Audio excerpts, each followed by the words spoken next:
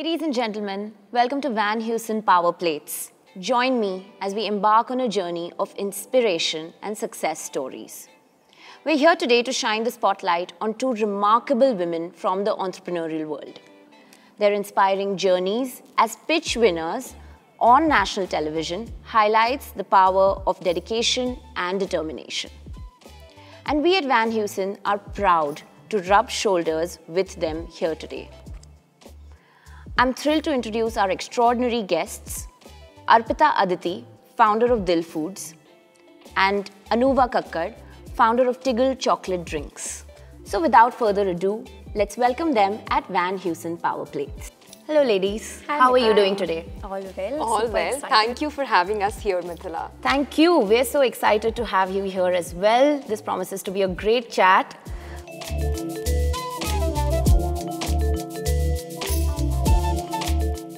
Did you always know you wanted to be an entrepreneur? And where did the idea for Tiggle come from? So I'll go back to my college life. When I was doing my graduation, those 3 years, the first year of my college, is when the entrepreneurship cell opened up in the college. And I became one of the first volunteers there. Exactly that's when I thought that I want to build something. When I realized that there's an interesting space where people have innovated so much in drinks, in the cold beverage section.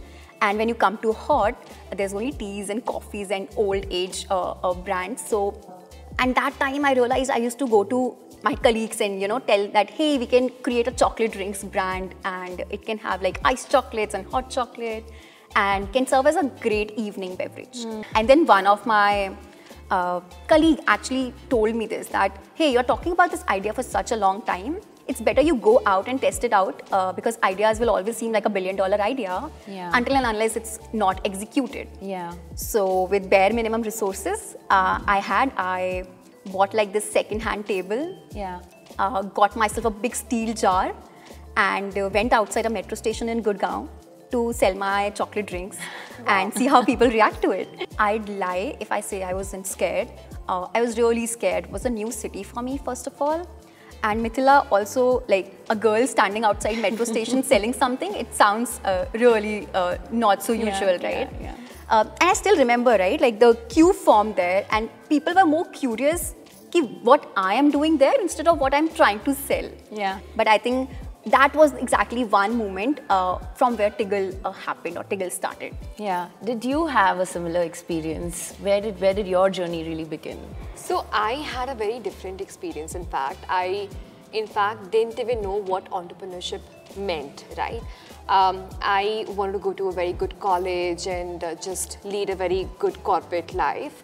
But things changed when I went to the college. Things were super expensive there, and just to earn my pocket money, I started doing some part-time jobs. I was always a very good cook, a very good, I used to call myself a chef even back then. So I started my own thela as well while I was in college. So after graduation as well, hustling through, I somewhere landed to Swiggy. Now, I was super excited about the food industry because I thought that anyone who's in food industry is making a lot of money, probably sleeping on money, bathing in money. But when I joined Swiggy and slowly a lot of small restaurants started reaching out to me saying that, we're not able to make any money. Our business is about to get shut down. And that really perplexed me, that what is happening? Why is there a major gap between these large chains and smaller chains? And my trigger point was when there was one restaurant from where I always used to order chicken pakora on a regular basis, and one fine day it just got shut down. And I figured that they were not really making money, and even though their products were good, they didn't know how to run their business successfully. And that's where I realized that I want to build something with these small and medium restaurants. I didn't know what. I didn't know how, but I quit Swiggy and I just started up. That's amazing. So that's how it happened.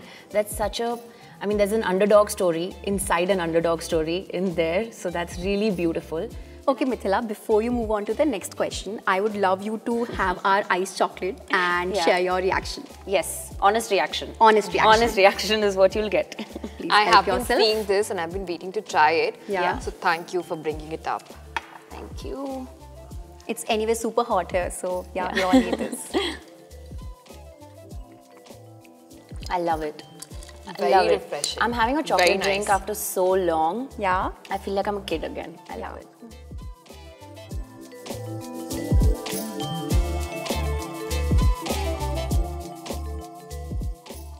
You know, business has changed so much over the years, and if there's one thing we keep talking about now, it's diversity.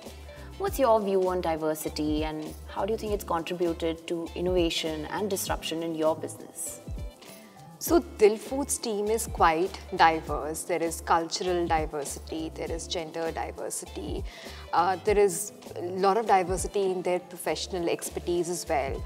There's diversity in demography as well, and all these things combined, they bring a very different perspective on all the problems. So problem solving becomes really a cakewalk for us because of these diverse backgrounds.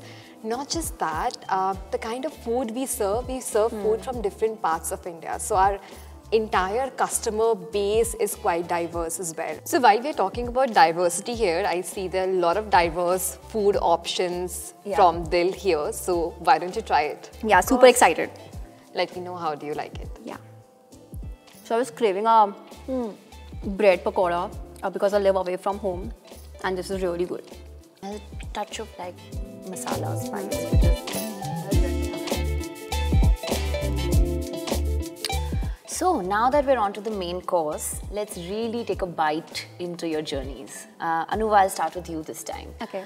I'm sure in entrepreneurship there are many challenges that you face, particularly as a solo entrepreneur, right? What has it been like, and can you talk to us about some of these challenges?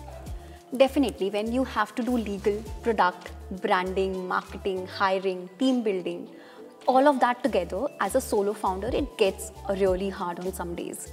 I had my cry session just yesterday night, right? So you will break a lot in this journey. And it's really hard because you're like the one person running the show. But it has great benefits as well. At least this is how I see. Today I'm not the only pillar in Tiggle. There are 3 others as well, right? So when you are a solo founder and you do not have another person to rely on, you start delegating from the get-go to your team. And then these team, the first set of 5 or 10 people who join you becomes the leaders. And that's how I feel, though it's a challenging journey to be a solo founder, just delegating from the get-go really helps. Yeah. What do you feel? I really echo that. As a solo founder, you're just not working 8-9 hours a day. It's a 24/7 journey throughout the year. There are sleepless nights, and of course there are crying your heart out nights, but you sleep over it and you go back to office next day with a smile, discuss with your team and get things solved. I think when you're a solo founder, your team really becomes your co-founder. If you are a good leader, you would never say that you're a solo founder. Your team inherently becomes your co-founder. So that's how it has been for me. That's so beautifully put. I think that's something I'm going to remember forever. When you're a solo founder, your team is your co-founder. Really nice. And it's interesting, both of you mentioned crying. I want to take that up. Is it okay to be vulnerable? That's also something that it's so us, right? If you are excited and happy and you're celebrating it together, then so is the emotions which are not so positive. Let's say crying or being really sad about something. So you share it with your team and move on. I think that's the beauty of entrepreneurship, right? Like you will have those breakdown sessions very often, but then you get back with the same smile every single day. You know, I remember one such incident that happened last year. We were fundraising then, and as founders, we are super optimistic. We always think that, hey, money will just come in a month or 2. But reality did really check in, and we realized it takes 8 to 9 months to get the money in. And we absolutely had no money in our bank account because we were not prepared for it. And we didn't know how would we pay salaries, how we had recently taken a new factory as well. We didn't know how things would turn out. But I think, like I said, that when you're a solo founder, your team really becomes your co-founder. So I went back and discussed this with my team, and we all sat together and we were eating food and we were figuring out that what new business verticals we could launch to get more money flowing back into our bank accounts. And we made that happen in 7 days. In 7 days, we were profitable. In 7 days, we had money flown in our bank account and we were surviving, and we realized that, come what may, we are always going to survive. We are always going to sustain the business. Yeah, like they say, adversity gets the best out of you, right? Absolutely. I'm sure you have a story like this as well. This makes me actually remember when we launched Tiggle, the day when the website was launched. I thought, okay, अब तो बहुत सारी sales आएगी, बहुत सारे orders आएंगे, right? And the first couple of days, I just spent looking at the Razorpay screen, day in and day out. Every other hour, I'm on my Razorpay screen, just looking at what's the growth in the sales. And the sales doesn't come that way, right? So those were those early days when you figure out that launching website won't help. Things have to be beyond launching just a website. Were really interesting. But then I also feel that every single day, like your question on the most difficult challenge we faced is every 31st of 1st, the payday is when you have to go back to your accounts and figure out how much money you have in the bank account. And I think the challenge comes every 1st of month. Wow. If only back then we knew that we could come till here, we'd be so much calmer, right?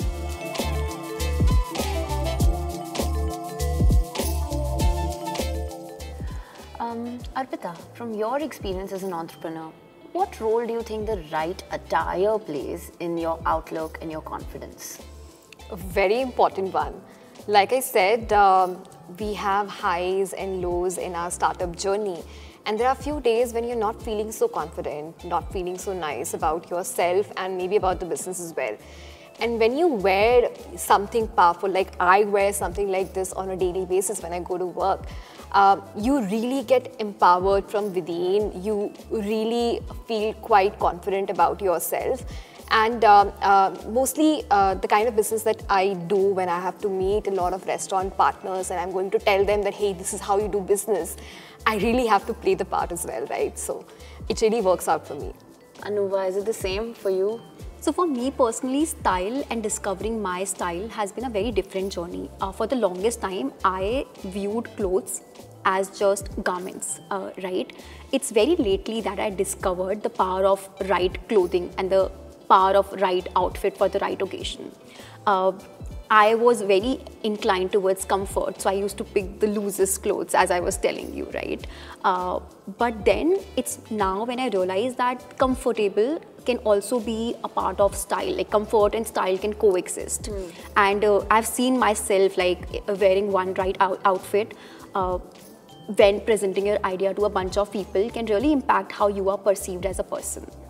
Yeah, that's absolutely. I mean, I just recall that during my pitch, I was wearing this electric blue Van Zandt business suit, and that made me feel so confident. I was initially nervous, but when I went on stage and I saw my reflection wearing that business suit, I knew that I got this, and I think I did get it. That's really amazing how much like one outfit can really change you from the inside, absolutely. right? You talked about your changing style. As your style changed, did you also find your personality actually changing? I think personality definitely evolves, and it goes back to me saying that it just makes you feel more comfortable, right? So yeah. But on a lighter note, because this is Van Heusen Power Plates, what fashion advice would you give budding entrepreneurs? Be yourself. Wow, you guys timed that, didn't you? Yeah. Anyway, be yourself and dig into some food as well. I love cheese boards.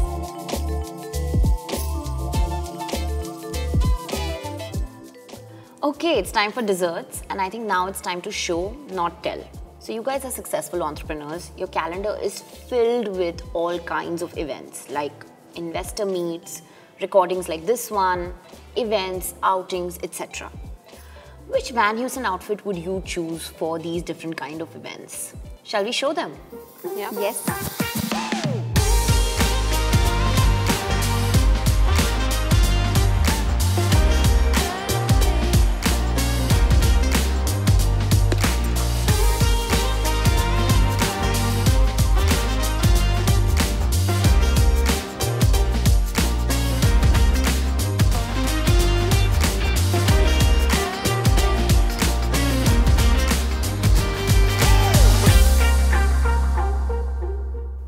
So yeah, that was Anuva and Arpita. If you too have an entrepreneurial journey, share it with us in the comments below. And always know that we at Van Heusen are your biggest cheerleaders. That's Van Heusen Power Plates. Thank you.